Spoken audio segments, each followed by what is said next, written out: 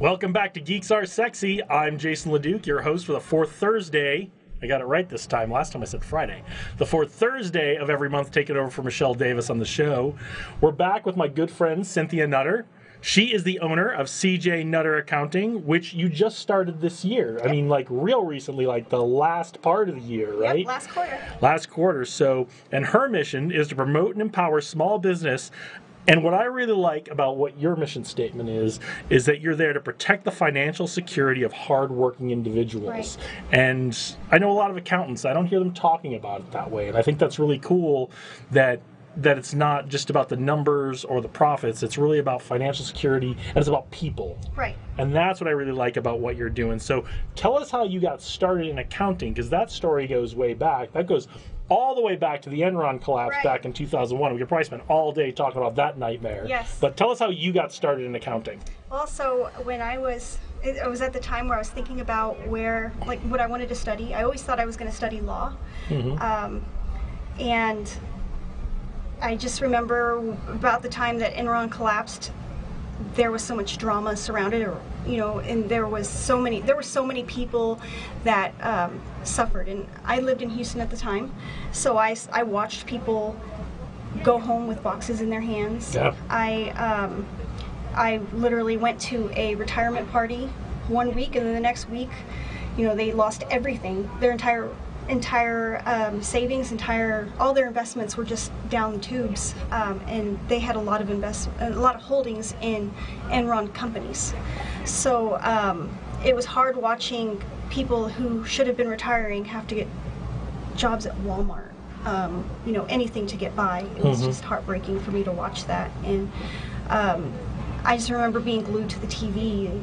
Anything to do with Enron, I didn't understand it. I was so young. I didn't understand what was going on and why these people's lives were. It was super confusing even if you weren't young. Right. And there's a great documentary about Enron. I think it's called The Smartest Guys in the Room. Have you seen it? Yes. The stuff that was going on at Enron, it was bonkers. It was arrogance and hubris and just to the next level stuff. Right. But so you were very confused about what was going on. Right, and I wanted to understand it, and I saw these people that I guess now I know that they're auditors. I was like, who are those people? That's what I want to do. I want to investigate this kind of crime. This is horrible. That so many lives are being, destroyed because of just the criminal activity. Not only the criminal activity, but also how people will twist and bend the law.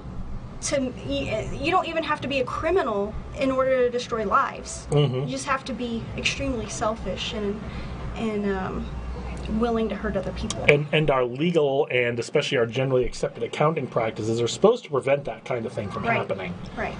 Well, before Enron, that wasn't in the scope of an auditor to do. They weren't supposed to determine whether or not they were subject to fraud. They just were supposed to make sure that the financial statements were accurately represented. And it wasn't until they passed the Sarbanes-Oxley Act where it is now the responsibility of an auditor to some degree, express whether or not there was concern for fraud. Okay. And in addition to that, now also the officers have to sign off on that. Right. So because that was one of the that's a lot of how people got away with it in the past was saying, well, I didn't know. Now they have to know, and they have to sign off that they know exactly what's happening. They have to take responsibility. So yeah. So you studied accounting. Yes. And then you did accounting for other people for a long, long time. Tell us about that. I worked in the private sector for the first part of my accounting career, and then I went into the public industry, and I helped a couple accountants develop their bookkeeping practice portion of it. I got into tax work. And the rest is history with that. So tell us why you left that to start your own firm. When I went into public accounting, I worked for a very good CPA out here, and the way that the work was conducted was very carefully. He was very much in alignment with the way that I thought, caring about making sure that it was all about your client, making sure that we were doing everything to protect the client, making sure that our work, even though the client didn't see our work, making sure that our work was protecting the client in case of an audit, in case anybody came back after them. When I went to work for other public accounting firms, because I wanted to spread my wings to fly, so to speak, I wanted to become an auditor. That was always part of the plan. So when I went to other accounting firms, I realized that the quality of work that these big accounting firms do, it's really not. It's really about the bottom line for them, which I understand. You want to make money. We're all in business. We're all you know, businesses make money. That's what we're supposed to do, right? So. Right. So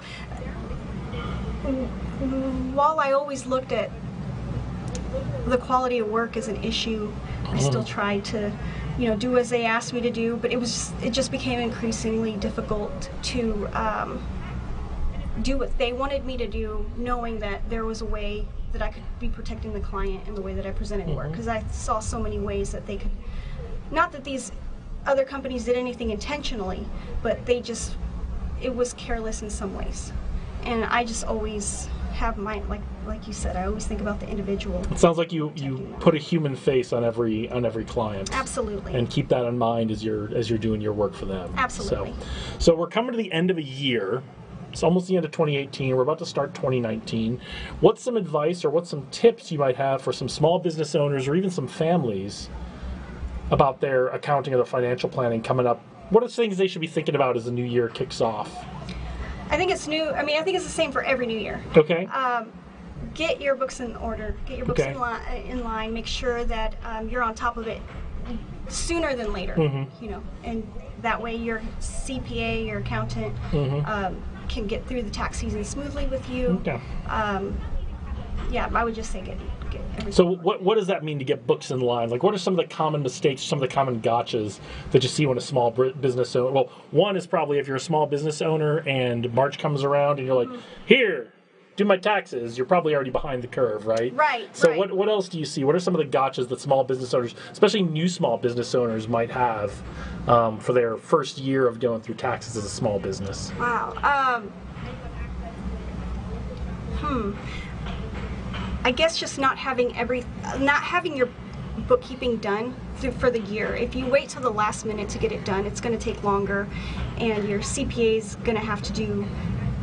Somebody has to put in the work. Right. And so if you can go through a bookkeeper like myself, you can go through. I also do taxes, but if you utilize somebody throughout the year, you prevent yourself from getting the surcharge at the beginning of the following year. Right. So keep your books current. Right. Keep them clean, it sounds like. Save those receipts. Yep. And you can do that digitally now, right? You can save all that digitally. You don't have to have all this paper hanging around. Right. So keep your books current. Keep them clean. Keep them up to date. Right. Because you can do that yourself if you're so inclined to. If not, absolutely find someone to do that for you, right? Right. You're much better off spending a little money than you are spending time driving yourself crazy. But make sure that's done, because when it does come, when it comes to your taxes, especially this time of year, if that's not already done, the accountant's going to bill you for doing all that work to get them cleaned up. So, right. Any other financial tips or accounting tips for us for 2019? I would say that a lot of business owners that I see have a hard time distinguishing the difference between the federal tax laws and the local tax laws. Okay, yeah, really important. That is very important. One example is, if you have employees. The federal government has their outline for what they consider an employee, and then the state has their outline. The state's usually going to be a little bit more stringent. Especially if you're in California. If you're watching this in California, changes this year. So right. So a lot of what business owners do is they pay attention to the federal law, and they're like, okay, it's an employee, so I can pay them as a contractor and avoid paying employee taxes. And then the state will come in and audit, and then you'll have fines and penalties to pay on top of that. And you don't want to do that. No. So, all right, well, thank you so much for being here Thanks today. for having me. Sit right there, because we're going to bring the others back for our panel discussion. Okay. But before we go, tell us who you're looking to connect with, and tell us how our audience can get in touch with you. So any business owner is who I'd like to connect with, that especially business owners that are needing bookkeeper or a tax preparer.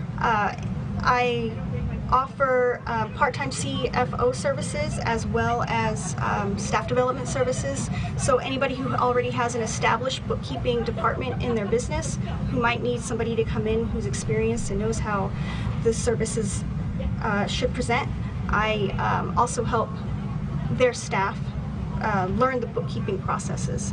I like to also, let's see, who else?